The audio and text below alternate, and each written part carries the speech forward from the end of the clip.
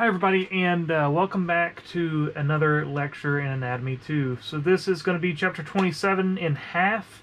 This is going to be the sexual reproductive system, specifically focusing on the male side, and then we'll do a video specifically focusing on the female side a little bit later on. So let's get rolling into this thing, a little bit of an introduction up front, and let's just see where this thing takes us. So away we go. So first things first, a little bit of a conversation about chromosomal sex determination. So at this stage in your life, you should probably grasp that you, as a human, have 23 pairs of chromosomes. That is your diploid cell chromosomal count. All right, so your normal bodily cells have 23 pair of chromosomes. That's 23 chromosomes that you got from your mom, 23 chromosomes that you got from your dad, and of those, 22 pairs are considered autosomes. And then the last set are referred to as the sex chromosomes. So if you look at this, this is a nice human karyotype displaying human chromosomes, a human being, a person's chromosomes, and this particular individual comes from a male. You can tell this because they have 22 autosomes, as you can see, and then the final set, the 23rd pairing, there's one X chromosome and then one Y chromosome, which is much, much smaller. Okay, so the concept here is that mom has two X chromosomes and dad has an X and a Y chromosome. So when mom makes haploid gametes, okay, important term set here, mom is diploid, she has 23 pair of chromosomes, but when she makes a haploid gamete, an egg cell, that'll have only 23 total chromosomes. Not 23 pair, but 23 total chromosomes. So mom makes an egg, it's got 23 total chromosomes. Dad makes sperm, and those sperm cells will also have 23 total chromosomes. And the idea is that when egg and sperm meet, 23 chromosomes from the sperm cell, 23 chromosomes from the egg cell, what this does, it allows us to make a zygote, and that zygote will then be diploid. It'll have a 2N number, it'll be diploid, it'll have 23 pair of chromosomes. 23 from dad, 23 from mom, one functional cell that can then develop to become a living human being. And again, an important nuance to this is that mom can only make eggs with X chromosomes. She can only make X chromosome-based eggs because mom has two X chromosomes in terms of her sex chromosomes, whereas dad can make an X chromosome or a Y chromosome-based sperm. So the idea is that if you get a sperm with an X chromosome, that would develop into someone who is genetically female, and then if you receive a Y chromosome, you would develop into someone who is genetically male, as with an X and a Y chromosome. So sex determination, that's sort of how this works, all right? So what the real function of this lecture is going to be is how do we get these two together? All right, and I'm pretty sure I just told you most of what I want to say, but I'm just going to lay it on you anyway. So males and females, we make gametes, haploid cells. That would be half the normal chromosomal count. Again, you as an adult have 23 pair of chromosomes. The gametes you make, be that sperm or egg, will be haploid, meaning they have 23 total chromosomes, 23 total. If you were to get a haploid sperm with a haploid egg, they would merge together to form a 23 pair chromosome diploid zygote. Okay, the zygote is indeed a fertilized egg.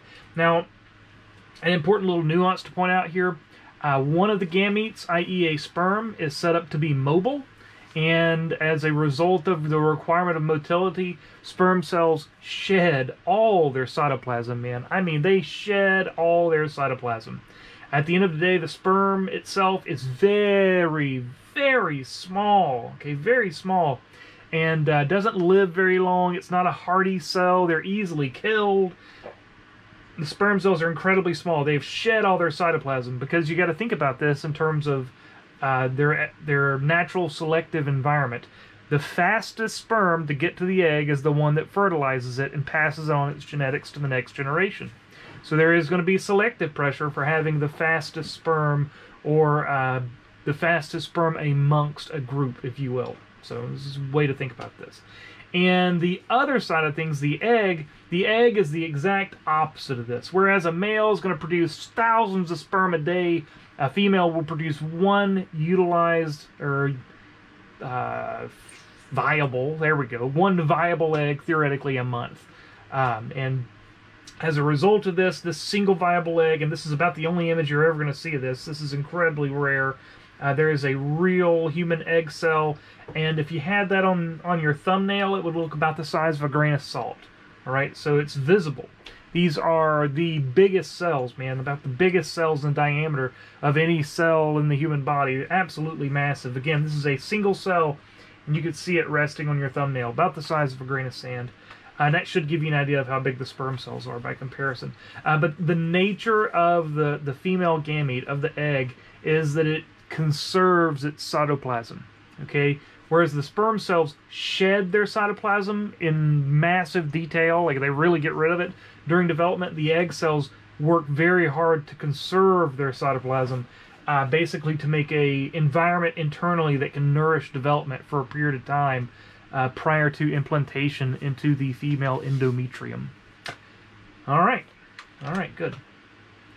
Let's see, overview of the reproductive system. So the male reproductive system does indeed serve a general purpose to introduce sperm into the female reproductive system, and the female reproductive system's main goal here is to receive that sperm and then nourish a viable embryo. All right, so basic concepts here is penis for copulation in males, vagina for copulation in females, egg delivered via ovary through fallopian tube to be fertilized, and then implanting into the uterus. And that's really about all I want to say here in terms of introduction. Oh, there's a few more things, little details down here. So there are primary and secondary sex organs. So the primary sex organs are going to be the testis and ovaries, being that they produce the egg and sperm that are necessary. Then we have a variety of secondary sex organs. In males, there's just this crazy array of ducts and glands like you would not believe. The system from sperm out of the end of the penis here is probably like 35 meters or so, or feet, 35 feet or so, 40 feet. Like it's a massive length. The tubules are all kind of compacted amongst one another, but it's a really incredibly long distance to travel with all sorts of glands and twists and turns. Whereas in the female reproductive system, it's much more concise in the grand scheme of things. So we got this ovary, we have the fimbriae, and the fallopian tube here. It's going to terminate into the uterus, and that's sort of the extent of what we need. Now, there are obviously other attributes here that are worthy of mention, and we'll get there when we do the female reproductive system. But for a sperm to travel through the male reproductive system is an incredibly long and arduous journey, whereas an egg traveling through the fallopian tubes to the uterus is much more straightforward by comparison. And I don't know the exact details. I bet it's been researched, but I guarantee you this is going to play a role in only the fastest sperm, i.e. the healthiest, making it out of the system. That would make perfect sense from my perspective. Because if you're not aware, even minor variance in motility for sperm causes them to become completely inactive. Yeah, that'll do. Reproductive system. So we have secondary sexual characteristics that are worthy of mention here. These are going to be features that play a role in the different sexes in general mate attraction. Now, I throw a turkey up here for a reason. As we go through, well, first let me say this. If we could take a 9-year-old male and female and strip them and shave them, you'd be pretty hard-pressed to tell the difference if they were wearing a fig leaf of back in the day, all right? It's hard to tell the differences between males and females pre-puberty. But as you well know, post-puberty, things change dramatically. I.e., we have our turkey. Here's a young turkey, okay? And here's a full-grown adult male turkey. And they are obviously quite different in appearance. The same basically applies to us as humans. A full-grown adult male, a full-grown adult female looks distinctly different from our young counterparts. So, what happens? Well, you can probably guess. We develop a great deal of hair growth and activation of our sebaceous glands and our apocrine glands, which act as scent glands, at least that's our prediction, to work in the realm of mate attraction. Also, the pitch of our voice changes, both in males and females. Males, as a result of testosterone, there is a great deal more deepening, much less emphasized in females, and a whole host of other features. So facial hair variations, the coarseness of hair on the body certainly changes as a result of testosterone. Testosterone drives muscular development to some degree, so with excess testosterone in males you expect to see a more muscular build and general roughened features, if you will. Alright, the jawline, the way that the jaw attaches to the skull, like the size of the hands, there's variations as a result of testosterone that are quite visible. And we can really see this when we look at people who have excessive testosterone development. So I'm not going to get into a whole bunch of detail here, but you should totally go and look up excess testosterone and its effects upon the body. Now, female distribution, or female variants, I should say, by comparison, the distribution of body fat is very different. Males tend to store fat around the belly, whereas females tend to store fat around the hips. Breast development certainly takes place as a result of the female system and the hormones in play here. Body hair is dramatically less visible, tends to be much more fine by comparison to that shown by males, and general softer features, softening of the features and skin. An interesting nuance in this, man, let me tell you something, this is fascinating, is a concept that was started, I believe, in the 1600s and proceeded up until the early 1900s, was the castrato, or the castrati for plural. This is something you have never heard of, but I'm about to tell you about it. This fella here is a full-grown adult male, but if you look at his features, they are quite soft because he was an incredibly, super talented singer as a boy, all right? Young boy-based bands, boy bands being the joke here, I guess, but groups in the 1600s, 1700s, whom were like boys' choirs, or what these would have been referred to as, were thought of as having incredibly pure voices, and on occasion, an incredibly talented young boy singer would be castrated, the testes removed, as a means of preventing him from going through puberty and allowing him to sing with this boy's voice, not getting this deepening as a result of testosterone development that you would see in a regular adult male. And again, these were referred to as the castrati, or being a single castrato. And again, the last castrato died in, I believe, 1922, and that means that we have an actual recording of it. You should totally pause this video, go to this link, and listen to an actual castrato sing. This is something, you know, that's absolutely terrible from my perspective, but it is historically accurate and real. You should know about it. I think it's fascinating, and it just goes to show that the influence of these hormones changes the body. Again, look at the features here. They're different. They're different than what you'd expect. And you know, you can flip side the coin of this a little bit. You can go and look up, all right, so testosterone drives excess muscular development. As a means of getting excess muscular development, some bodybuilders will take extra testosterone, and one of the unique features of this is looking at female bodybuilders whom have taken excess testosterone, and they develop very masculine looking hands, very masculine looking jaw lines. The hormones play a role in the development of these secondary sexual characteristics, and that's a really interesting nuance to this, all right? Yeah, and I'm going to talk more about that in mere moments. It's just a neat little nuance to the development of the body. All right, let's talk about developing embryos. So post-fertilization, first 7 weeks or so, a fetus is sexually incapable of being differentiated. You can't tell boy or girl. You can't wander into a 3D ultrasound and identify a 7-week-old fetus and tell if it's male or female, because you're born with everything needed to develop either way, in essence. All right? You're born with what's necessary to go one way or the other. The gonads themselves, all right, be that testes or ovaries, by the way, that look almost identical. If you take them out and put them on a table, you'd be hard-pressed to tell the difference. They begin to development about 5 or 6 weeks on, but really don't get cranking until much later, okay? Now, in the realm of development, in terms of sexual differentiation, there are Wolffian ducts and there are Mullerian ducts, okay? These are separate tubes.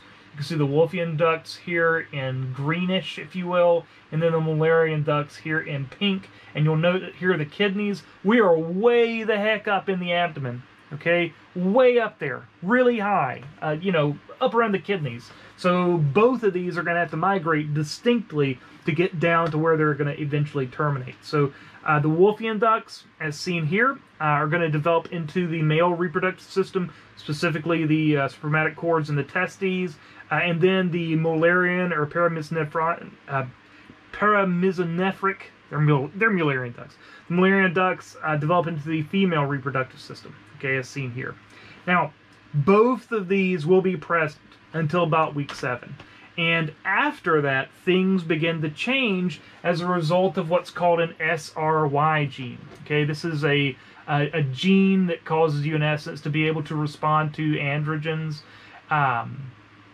found in the Y chromosome. So this is going to be a male thing. So when the SRY gene is present and testosterone begins to be developed, you develop as a male.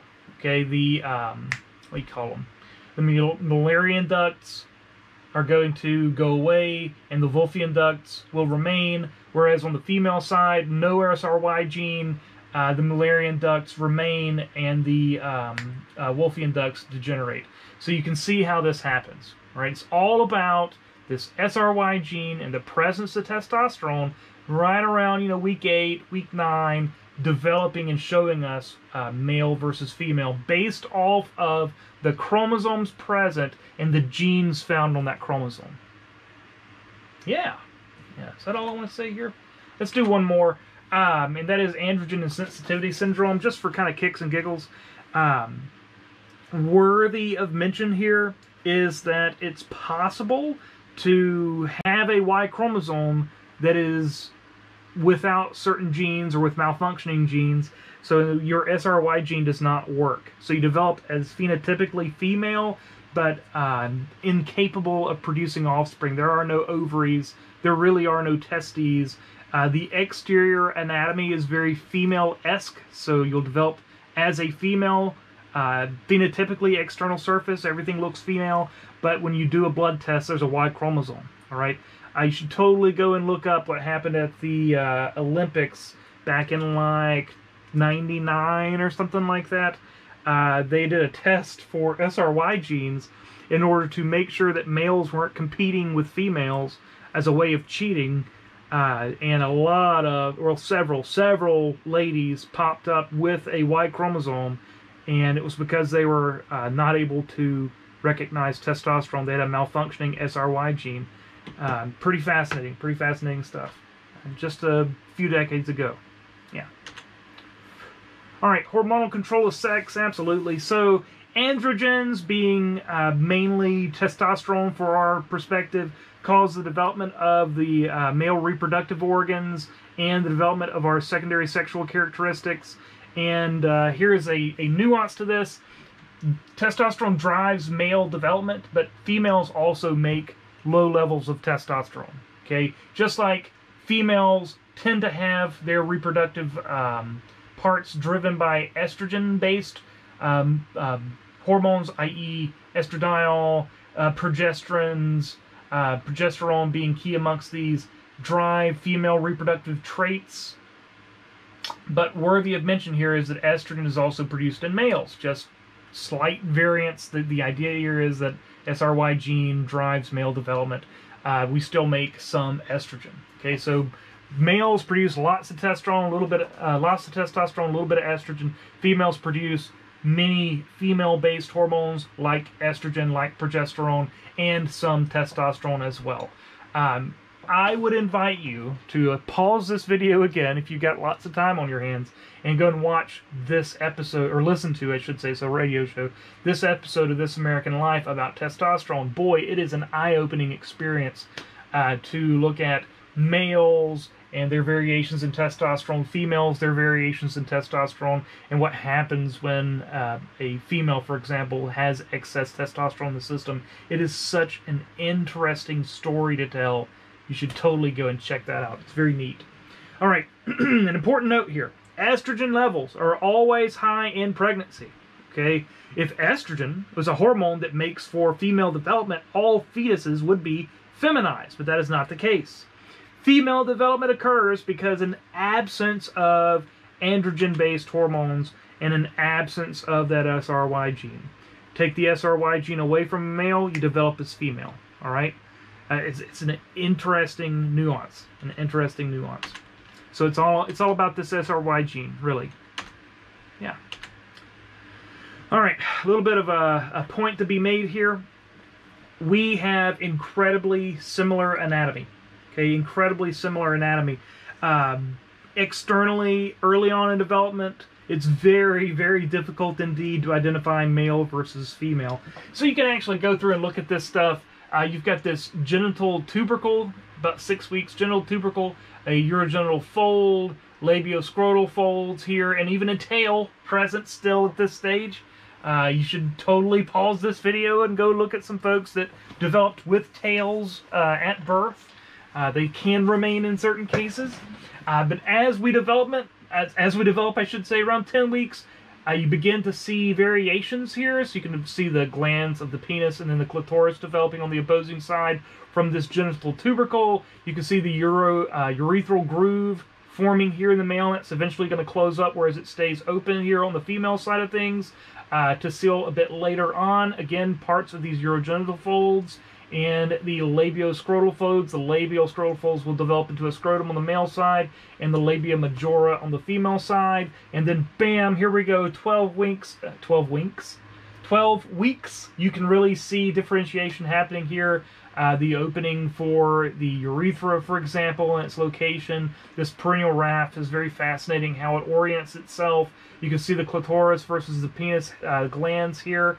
The labia versus the scrotum. Kind of an interesting way to look at this. And if you pull up, heck, I thought I had a better picture of this, but I guess I didn't put it on here. What did I do? I know I had it on here, but I guess I somehow removed it. Anyway, is it on another slide? Anyway, moving on. If you look at a 10-week-old fetus, boy, it's hard to tell the difference. Eventually, though, around 12 weeks, there it went again, 12 winks. Dyslexia is hard. Around 12 weeks, you can indeed begin to see the variations happening here. And my main goal of this, what I really want you to get, is that we are more similar than we are dissimilar. Okay, our parts develop from the same parts. It's just minor tweaks in certain chromosomes. It's minor variations in hormone levels that drive us to develop in the ways in which we develop. And that all falls back to our genetics. Yeah, perfect. And, oh man, look at that. Totally messed that up. One more little point to make here, and that is about the development of these parts. This happens way up at the kidneys, as I said previously. So there's quite a trip to take for our parts to get down where they are eventually supposed to be, especially on the male side. There's a structure referred to as a gubernaculum that will actually aid in guiding the testis way down from the kidneys out of the body via what are called the inguinal rings. Again, the testes are found on the outside of the body, out through the body and all the way down into the scrotal sac for development to take place. So this happens at about 7 months of age, finally occurs. So a newborn baby, you don't feel testes there in most cases because the testicle is not yet fully dropped, if you will. Yeah. I'm pretty happy. Now, in males, the gubernaculum sort of goes away, but in females, it actually becomes a set of ligaments that helps hold the ovaries and the uterus in place. That's kind of an interesting little nuance as well. All right, good. Let's go here. All right, here it is, folks. We are now beginning our conversation of the male reproductive system. And boy, is this a can of worms. There's a lot to talk about here. I'm going to try to do it quick. My goal here is to run through this at some level of speed because I don't want this level or this video to take forever. I see we're at virtually 25 minutes already, so let me see if I can blaze a trail through the rest of this. Well, hang on. I guess easiest place to start is at the testis. So here we have our gonad. We have the testis itself encased in the scrotum, held on the outside of the body because sperm don't develop at regular body temperature. They got to be cold. Okay, they got to be cooler than regular body temperature, so they're held externally. Again, you can see this opening at the inguinal ring here, where the vas deferens, ductus deferens would move out of the body and down as carried there by the gubernaculum we talked about previously. So we have our testis.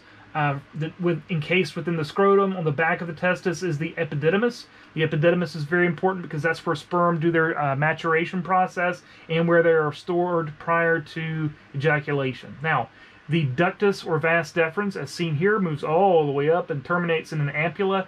And the ductus deferens, man, like it's easily palpated through the skin. This thing is solid. It's like steel cable. It's incredibly muscular, which makes perfect sense because for the ejaculatory process to take place, you got to get sperm from the epididymis up and out quickly. So this is a super muscular tube. Okay, the ductus deferens is very capable of peristalsis and very forceful contractions to force material through its length quite quickly. All right. So ductus deferens up and around to the ampulla of the ductus deferens storage area, and then these seminal vesicles kind of duct into this. So the seminal vesicle makes a lot of the seminal fluids, if you will. That's going to connect into the ductus deferens, move through what's called an ejaculatory duct, and then terminate here in the prostate. So the prostate gland is here, makes a lot of seminal fluids as well, and this is the final conglomeration, if you will, prior to ejaculating through the urethra and then out of the penis. Now, one little nuance to this are these bulbourethral glands, one on each side of the penis, left and right, I should say, and these bulbourethral glands, prior to the whole ejaculatory process, will sort of prep the passages, if you will. They will make an alkaline solution that neutralizes any acidity found within the penis itself. And the fluid produced by these bulbourethral glands are thought to lubricate the end of the penis prior to copulation, if you will. So this is part and parcel of the process. Now, in and of the penis itself, what I want you to know is this corpus cavernosa, one on each side of the penis. You'll see that more later. Then at the base, you have this corpus spongiosum that surrounds the urethra itself. And these are the erectile tissues of the penis. And that's good enough for me, I think. Yeah, I think we're good. And we get the glands here, highly innervated. You get the idea. All right, good. Let's go here. So the scrotum, there's a couple of neat things to point out here. Again, the testis has to be held at a cool temperature, and to do this, the scrotum is held external to the body, but it can't get too cold, it can't get too hot, so there are 3 ways built in to maintain testicular temperature. These are involving the cremaster muscles, the dartos muscles, and what's called the pampiniform plexus. Okay, the cremaster muscles, as you can see here, are skeletal. They're associated directly with the testis. They come down from the abdominal oblique. And again, let me point out this inguinal ring here, this opening, if you will, that allows the spermatic cord to run through. This is going to cause males to have extremely high risk of hernias by comparison to females. The whole idea of a hernia is that parts of the viscera can get through the body wall, and these inguinal rings where the spermatic cord passes are going to be an inset weakness in the abdominal wall, facilitating hernias, far more common in males than females. Anyway, cremaster muscle, skeletal. The dartos muscle is a little more fascinating from my perspective. It's more associated with the scrotal sac and the skin itself. And what this is going to do is it's going to allow the scrotum to be pulled up to the body to keep the testes warm in the cold. And then by comparison, when you're hot, the testes will fall down and be held further away from the body in order to maintain that optimal sperm development temperature, about 34 degrees Celsius. And then last but not least, in and amongst this is the pampiniform plexus. This is this crazy branching network of veins that run through this spermatic cord, if you will. The all the tissue holding the testes in place. And if you look at this, all of these blood vessels here, all of this venous territory is going to work to cool the arterial blood on the way down. So you get this nice cool blood running up from the testes. It's going to cool the arterial blood on the way down in order to keep arterial blood from heating up the testis in a adverse way, you might say. This is referred to as a counter current heat exchange method, counter current heat exchanger. So as one current's running this way, the other current's going that way, and they're exchanging heat. The idea is heat from the arterial network is going to be pulled into the venous network, leading to pretty cool blood from the arterial network arriving at the testis to provide oxygen and nutrients and what have you. Let's run through the pathway of sperm real quick. So what we have here is the testicle itself sectioned. You can see the tunica albuginea on the outside here.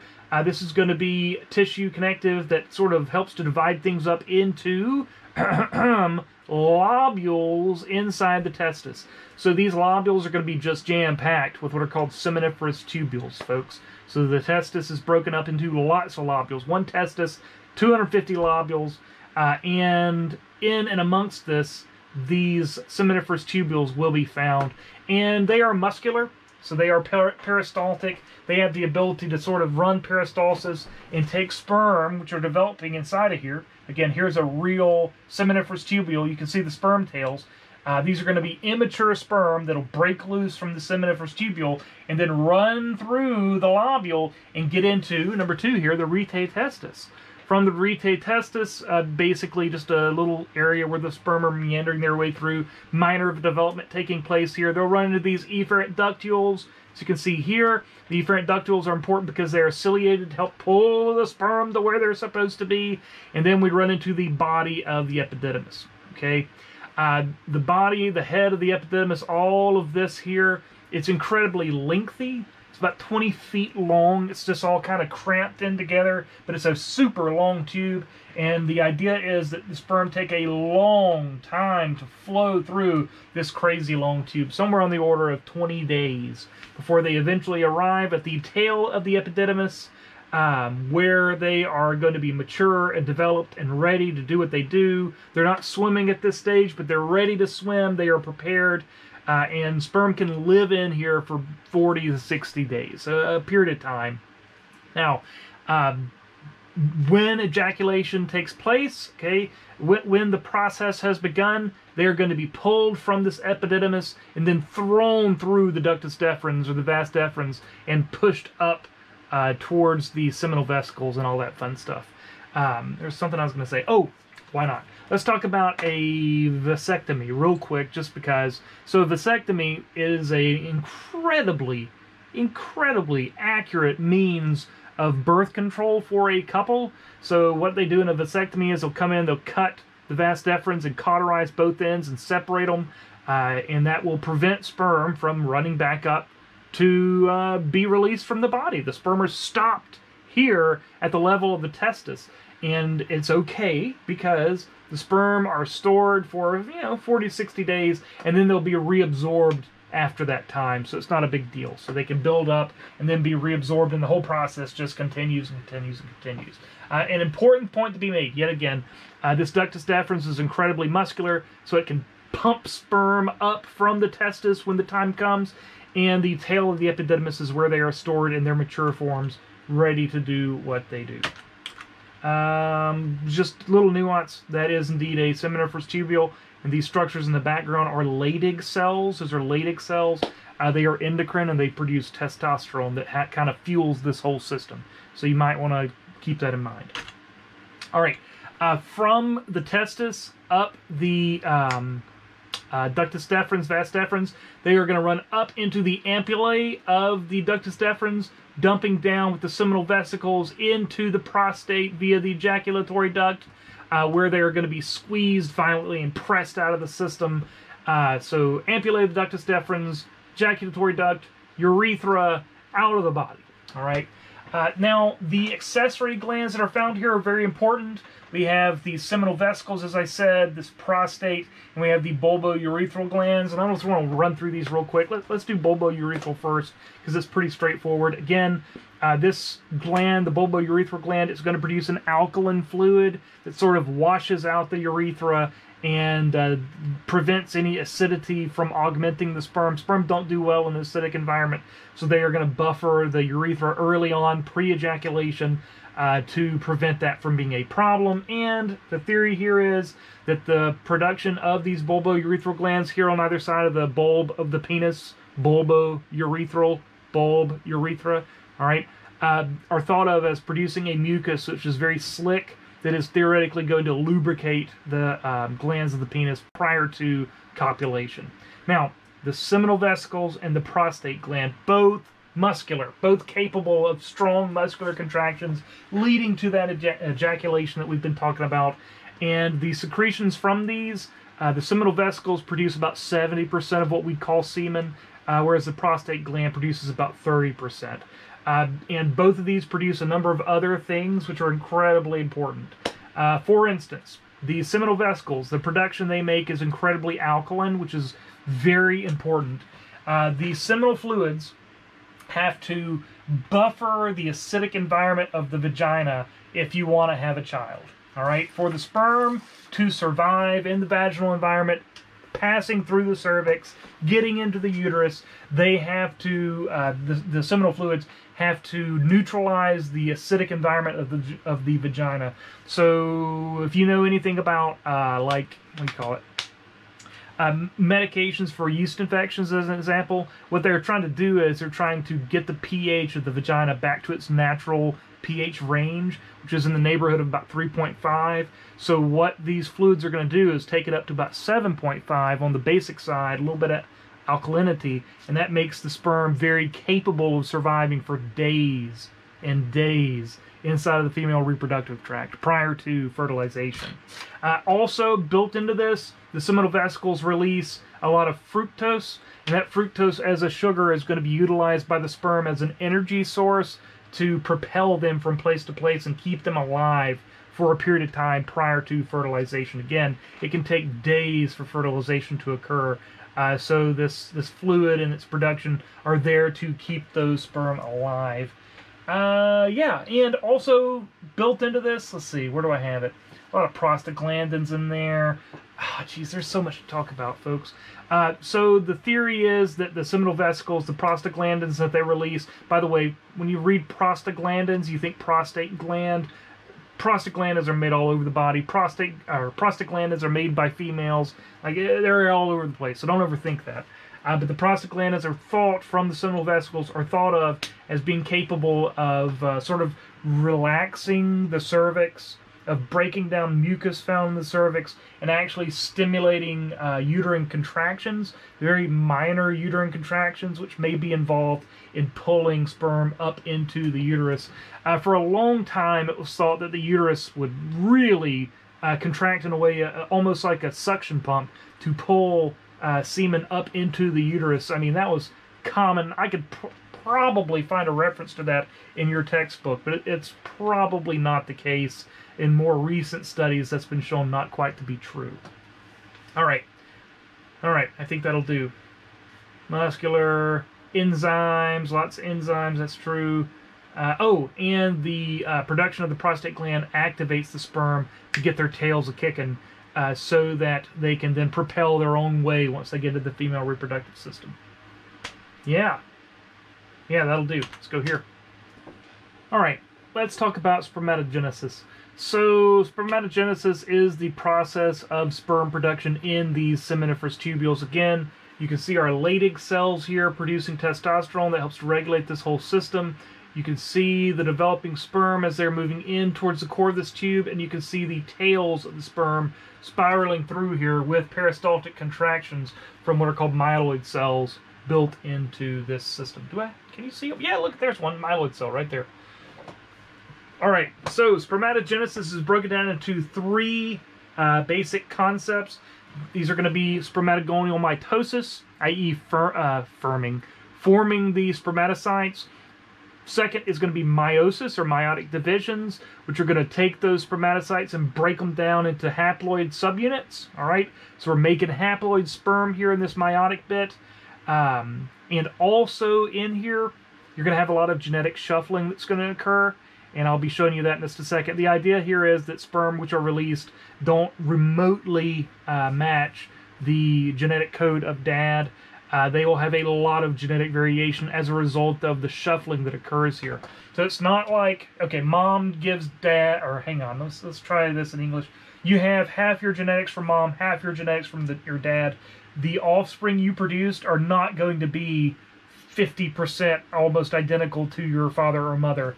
There's a crazy amount of genetic shuffling that takes place so that the gametes you produce are a mixture of your own genetics, okay? A really strong mixture.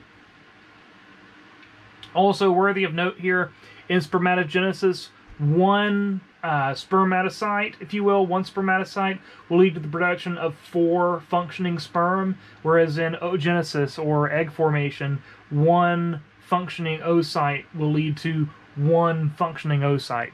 Okay, here you're making 4 sperm out of 1 spermatocyte. In oogenesis, 1 egg from 1 egg. Oh, and the last part of this is called spermiogenesis, which is basically the finalizing of the sperm and putting them in their usable formats. All right, so let's run through it. So at puberty, your testosterone levels will rise dramatically as a result of a whole host of influences. And what this is going to lead to is the production of sperm at about 13 or 14 years of age. All right. How this works is as follows.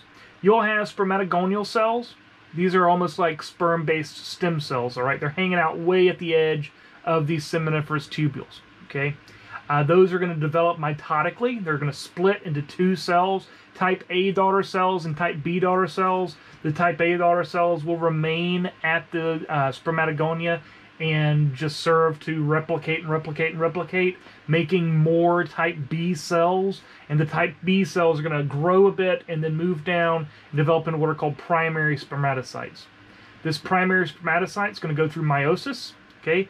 Meiosis 1, making it into a haploid cell. So they go from diploid to haploid after meiosis 1.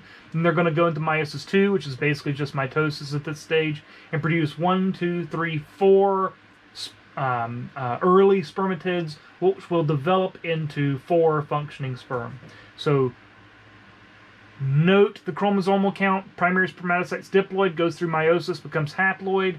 Note that the nature of all of this as it progresses with these spermatogonial cells all the way down. All right, now, the spermatids here that are produced at the end of the day, these are non-functional. They are haploid. They've got everything they need to be sperm, but these are not sperm. Okay, they are not working yet. They are not there. They have to mature a bit, and that's going to be way on down here. I just want to make a quick point about gamete formation. Again, I want you to know the difference between haploid and diploid cells. Your adult cells are diploid, but the gametes you produce are going to be haploid, be that an egg or a sperm, meaning they will contain 23 chromosomes here, 23 chromosomes here. Bring those 2 together, and you produce a zygote, which has 46 total chromosomes, or 23 pair, or it would be considered diploid, or it is 2N. All the same reference material, all right? Just be able to use the terms haploid and diploid. Know that meiosis is the production of haploid gametes. Now, meiosis also does another very important step, as I alluded to here, shuffling of genes. This process is called crossing over, and it looks something like this. Now, I'm not going to hit you real hard with this. I just want to make a point, and that is that in meiosis 1, your chromosomes get together and they synapse. What that means is they twist and wrap all over one another, and eventually parts will break off of one and stick to the other, and then parts will break off the other and stick to the one, and what have you. So at the end of the day, we get gamete chromosomes that don't perfectly match the original homologous pairs of your parental chromosomes. So the chromosomes you got from mom, chromosomes you got from dad, the gametes you produce don't perfectly match those, is the idea. And in fact, this happens multiple times and results in ridiculous amounts of variation, like trillions of different sperm can be produced by a single male, trillions of genetically different eggs can be produced by a single female. Yeah, huge amounts of variety. Yeah, it's perfect. crossing over, that's what that's called. And that takes us to here for spermiogenesis. So spermiogenesis is the making of functional sperm. And what we're going to do is we're going to take these cells, we're going to move them into the epididymis, and we're going to finalize them and get them ready to do what they're supposed to do. We're going to make them into spermatozoa, or functioning animal-like sperm. And what does that entail? Well, the end of this thing, referred to as the head, is going to develop into what's called an acrosome. The acrosome has enzymes here that will assist in burrowing through an egg's membrane. So the acrosome has enzymes that allow it to basically tunnel through the surface of an egg in order to fertilize it. The finalized sperm here have a pile of specialized microtubules that form up a flagellum, and then in the mid-piece of the sperm you'll find just piles of mitochondria, and these mitochondria are going to use the fructose in the seminal fluid as a fuel and energy source to produce ATP and allow for this tail, this flagellum, to propel the sperm from one place to another. Yeah, so the whole concept here is we're streamlining. We're taking the sperm here as a spermatid. I got an actual real spermatid here, you can see it, and we're stripping all that cytoplasm away, basically just leaving behind a little bit of genetic material, this acrosome to allow this sperm cell to burrow through an egg cell, and then this tail with its midpiece packed with mitochondria so that it can utilize all the fructose in seminal fluids and propel itself from place to space. You get my point. Now, mature sperm is born about 70 days. Yeah, so from start to finish, about a 70-day period. And that takes us to here. Oh man, let me tell you. Let's talk about Masters and Johnson. Male sexual response. Now, what follows is a result of Masters and Johnson, whom published their legendary text on human sexuality in the 60s. Man, it revolutionized science at the time and our understanding of sexual physiology, if you will. Up until that point, there were texts on the subject, but they were pretty hopeless. Pretty hopeless as to really understanding how copulation takes place and how it all functions together. You would not believe it. I mean, pause this video and just go type in Mary Roach into YouTube and watch some videos by Mary Roach if you want to really delve into the depths of human sexual research up until Masters and Johnson. You should totally read Mary Roach's book. It is an eye-opening experience. Terrifying all the same.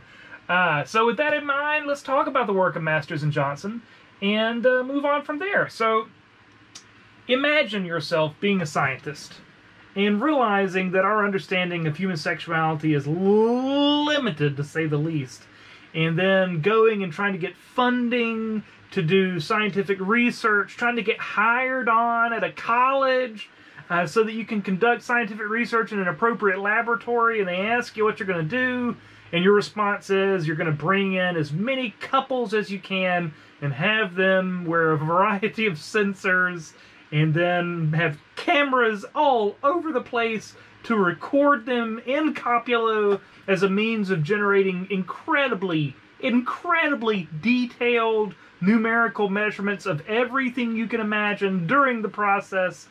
Yeah, that had not really been done up to this stage. So Masters and Johnson can really be credited. I think there's a TV show about them. I've not seen it, but I know that it exists. They lived interesting lives, let's say, but they did develop our modern knowledge of how sexual reproduction works today, as well as figuring out certain therapies for sexual dysfunction. Yeah, Masters and Johnson. I've never put a picture that big of a group of folks on a slide before. They are important. They are important. And one of the few pictures of William Masters where he doesn't look like a weirdo. Personal opinion. All right, here we go. So, anatomical foundations. The penis is organized in a kind of fascinating way. What we have is a dorsal artery, okay? Dorsal arteries coming in here on the sides. a dorsal vein on the outside of a band of connective tissue, and a dorsal vein called the deep dorsal vein on the inside of this band of connecting tissue. There are deep penile arteries that are associated with what are called the corpus cavernosa, and again down here at the corpus spongiosa. You will see that these are connective tissue based, and they are sectioned off from one another. And that's very important. Let me see if I've skipped anything here. Dorsal arteries, supply brilliant. Yep. Dilation of the deep arteries causes a filling of the corpus cavernosa. That's erectile tissue. And then the deep dorsal vein would drain blood from this. It's a weird process, folks, but I'm going to do my best to give you a very brief explanation of it. What will happen is blood gets pumped into these deep penile arteries, and that blood will fill the corpus cavernosa, and just specifically, and as they fill, they will fill up this chamber here that surrounds the whole thing, and when they fill, they put pressure against the veins that would then drain the area. And by putting pressure against those veins, blood can't run through them, so the penis becomes erect.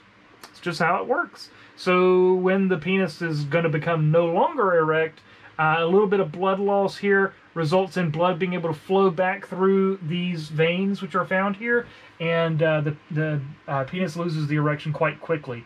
But the nature of it is that these corpus cavernosa fill fast as a result of these deep penile arteries and pressurize this internal chamber and put pressure against these veins, as you can see here, and that results in a lack of blood loss, but blood still pumping in and fills these chambers, causing, in essence, what we call a hydrostatic skeleton, a fluid-based skeleton. Yeah. And a little bit of a conversation to be had on the neural network, if you will, of male reproductive parts.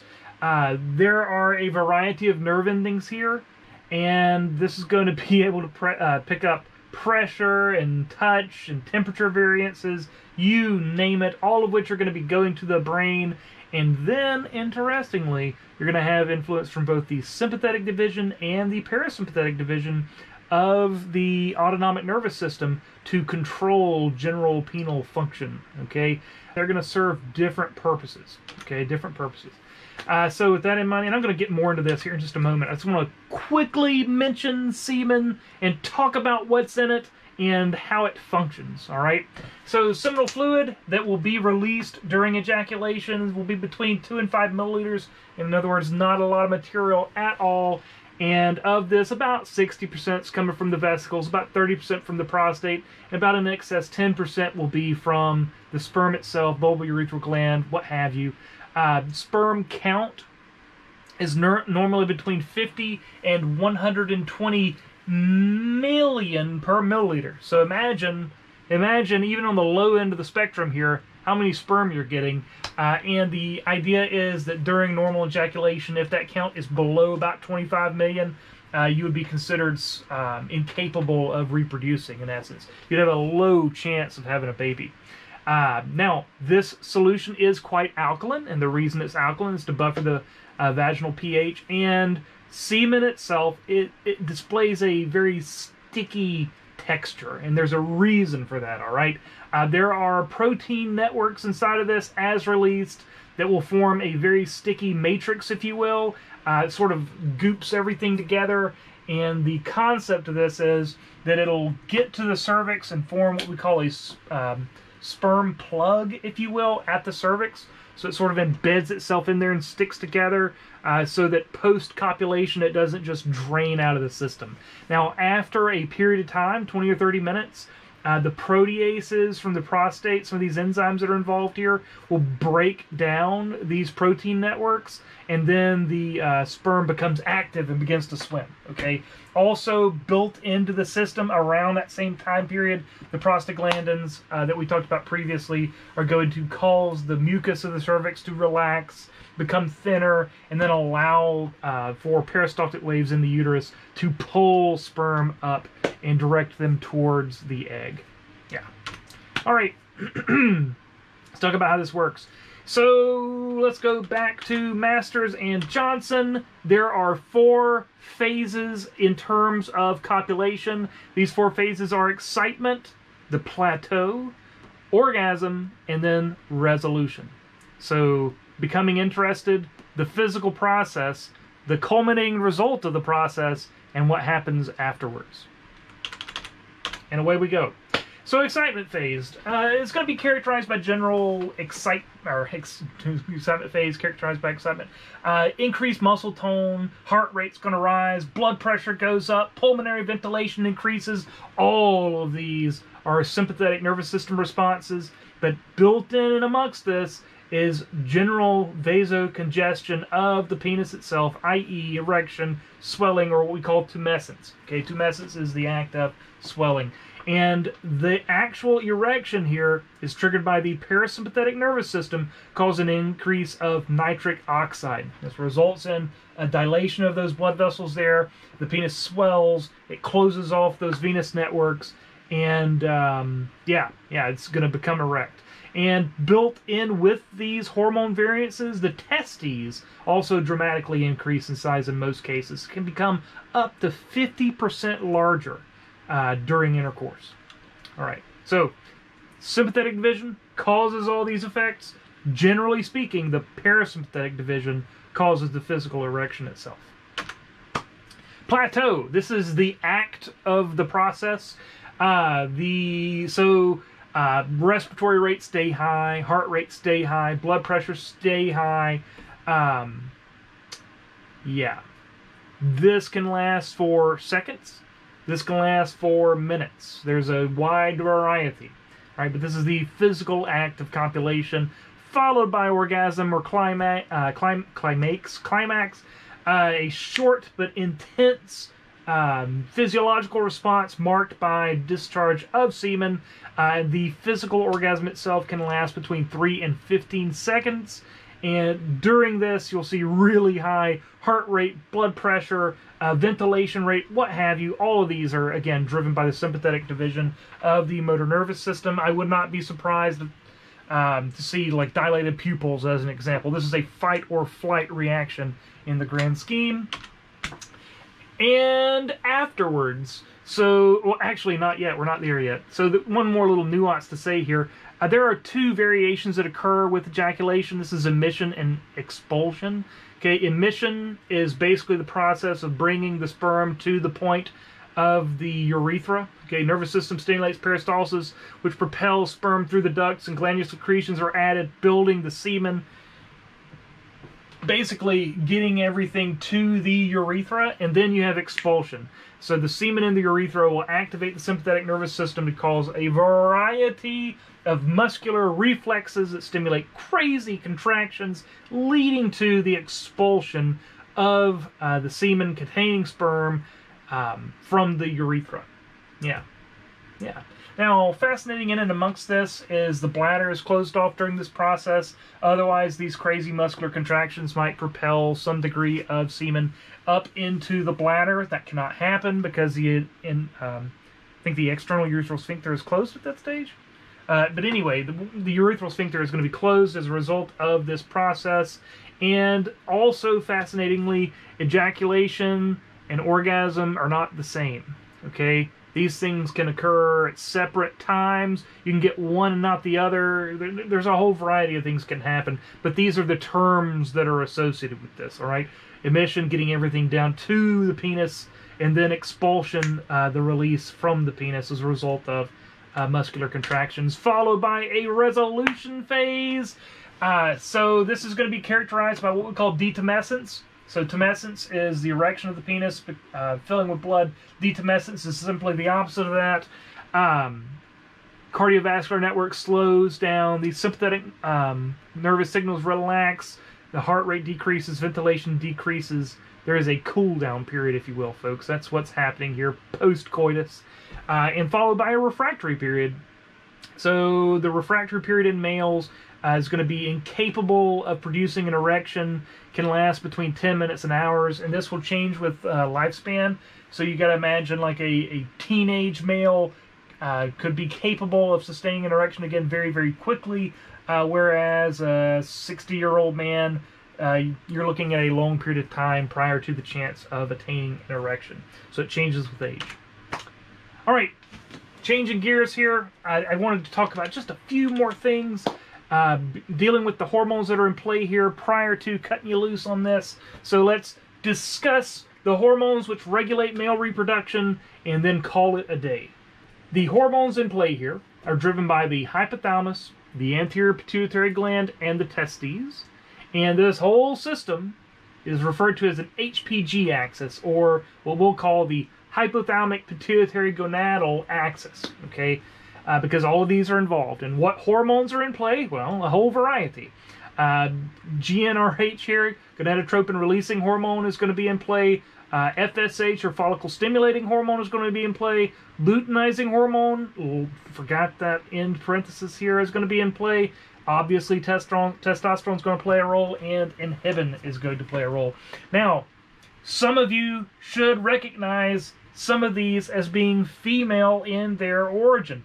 Follicle stimulating hormone, luteinizing hormone. These are thought of as being female hormones, but they play a major role in the male also. So when we say follicle stimulating hormone, we tend to be talking about ovarian follicles. But they play a role in the male system as well. When we talk about luteinizing hormone, we tend to think about corpus luteum. It also plays a role in the male system, just like we both make testosterone, just like we both make estrogen. We're more similar than you think. All right, here we go. Read it all. Read it all. All right, read it all. It's a neat little story to tell. I'm going to give you the dime tour, and what I'm going to give you is mainly what I want in terms of exam. All right, away we go. So what happens is the hypothalamus, way up top here, releases gonadotropin releasing hormone. It travels down the bloodstream into the anterior pituitary, and it causes the anterior pituitary to release follicle stimulating hormone and luteinizing hormone. So gonadotropin releasing hormone causes the release of luteinizing hormone and follicle stimulating hormone. Now, in this, the follicle stimulating hormone here basically just acts in a way to keep the resting level of testosterone high, and that will indirectly increase spermatogenesis. So you need testosterone for spermatogenesis to occur, and what follicle stimulating hormone does is it keeps the level of testosterone elevated. Okay, so follicle stimulating hormone enhances testosterone's effect by keeping its levels high. Now, luteinizing hormone here acts upon the Leydig cells, or what do they call them? They got a name for them around here someplace. The interstitial endocrine cells, they're Leydig cells. All right, these are Leydig cells. Interstitial endocrine cells being fancy, but they're Leydig cells.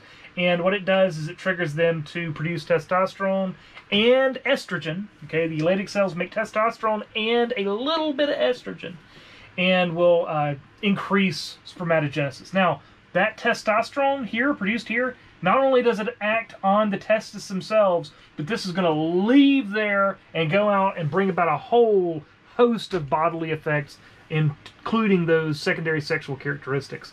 Do I have that on here someplace? Body stimulates maturation of sex organs, development, maintenance of secondary sexual characteristics, libido and sex drive play into this. Oh my gosh, go and watch TV for 5 minutes and see how many commercials you see about low T. The idea there being that as males age, they tend to produce less testosterone, and what that does is it drives down libido, and you're less interested in sex as a result of that. So there are a whole host of drugs out there that are supposed to increase your testosterone levels and thus increase general libido. Okay, now, feedback time. Let's change gear a little bit. When testosterone levels are high, this causes a negative feedback loop. Okay, so high testosterone inhibits follicle stimulating hormone and luteinizing hormone release as a result of preventing gonadotropin releasing hormone from doing its thing. Okay, so when sperm count's high as a result of lots of testosterone, you're going to inhibit gonadotropin releasing hormone, and that's going to slow this whole process down, if not stop it. Okay, when sperm count is low, that basically says there's not enough testosterone, you're going to be cranking out gonadotropin releasing hormone, and this process is going to be amped up. So it is a cycle. If there's enough sperm being made, then you will slow down the whole process of making testosterone. If there's not enough sperm being made, you're going to make more testosterone as a result of releasing gonadotrophin-releasing hormone. Now, built into this whole thing is inhibin. And inhibin, quite simply, just acts on the release of follicle-stimulating hormone. All right, so let's make sure we're together. This is a homeostatic process. Not enough sperm, you need more testosterone. You're releasing gonadotrophin-releasing hormone. It's releasing follicle-stimulating hormone, luteinizing hormone. Plenty of sperm, you need less testosterone, which means less gonadotrophin-releasing hormone. Yeah, I think that'll do. Now, this is a delicate process, and it really starts going at puberty, and as a result of that, testosterone levels are just wildly variable during puberty, but the process is going to stabilize after about 3 years post-onset. So by the time a male is 14 or 15, this system is stable, and testosterone production is stable, and sperm production is stable. All right, plasma testosterone and sperm production at age variance. Long story short, very early in development, in utero, there's going to be a spike of testosterone that's going to drive the development of the male parts internally. At birth, just post, there's another little spike of testosterone. I don't know exactly why that is, though. I should look that up. But then at puberty, the amount of testosterone really ramps up and then stabilizes. So this process, after a period of time, will stabilize general testosterone levels, and it will remain stable until you get older. And as we age, testosterone levels will again begin to drop, and that takes us back to wherever it was. We were talking about low T. It's in here someplace. Decreasing libido, as it were. And I'm pretty happy with that. That's really all I want to say in terms of how this works. And last but not least, I just wanted to throw this slide up there. I found this at the end of your text, basically just outlining the effects of testosterone. Again, variations in hair, appearance, and location, certainly different in terms of males and females as a result of the testosterone found here.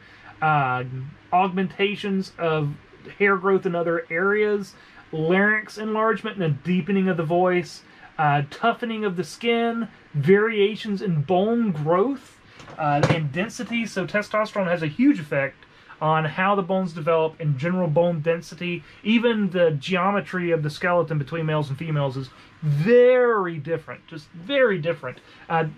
You should totally go and look up hip widths and pelvic weight and the angle of the knees as a result of the width of the pelvis is just so different between males and females. It's such a neat thing, all driven by testosterone. Bone growth, bone density, skeletal muscle variances that occur as a result of testosterone. Again, you know, most of these anabolic steroids that you hear about, like baseball players taking and what have you, these are all going to drive up testosterone. I should totally show you that. Do I have time? It may have been on the first. Anyway, I'm not going to worry about it. And again, this is going to drive metabolic rate and libido. Okay, so the whole male system is going to be driven by this testosterone and its effect upon the body. And worthy of mention here is that steroids can really play hell with this. All right, get on my soapbox a little bit. I had a friend that had all kind of problems as a result of steroids, so I feel like it's kind of like a public service announcement, something worthy of saying here. When you are taking steroids that basically mimic the effects of testosterone, it just screws this whole system all up. So a person that's been taking steroids for a while, they're going to have itty-bitty little tiny testes because the testes atrophy because the body's getting testosterone from somewhere else.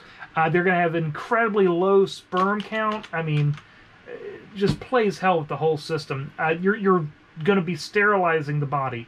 So a person that takes steroids for a prolonged period of time, they're going to basically become sterile as a result of that. So stay the hell away from steroids, I think is my take-home message here, because it just throws all of this just absolutely crazy. And again, all of these effects that you see here, you can see them triggered in females whom are taking testosterone-based drugs, i.e. bodybuilders or what have you. You can see these same effects. even developing male reproductive structures in some cases. It'd blow your mind what happens when a person who is not exposed to high degrees of testosterone becomes exposed to high degrees of testosterone. So it's a really neat thing. Sexual reproduction is a fascinating story to tell, and that is our first probably 2/3, being that we introduced all this stuff and introduced all these hormones and introduced general functionality. That's how the male reproductive system is organized, and we'll throw in how the female reproductive system is organized shortly. And it should be a much more simplistic lecture, being that we've already covered all these other details. All right, thanks so much, folks. I hope this works out for you, and expect another lecture soon. Thank you.